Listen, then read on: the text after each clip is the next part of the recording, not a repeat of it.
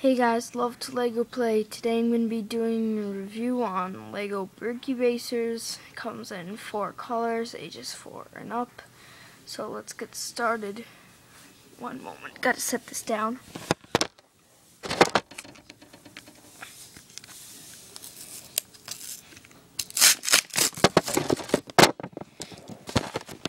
So we have the Brick Erasers right here. There's a yellow one. They don't stick on top of each other. A green one. You can hardly see this because it blends in with my base plates. A blue one.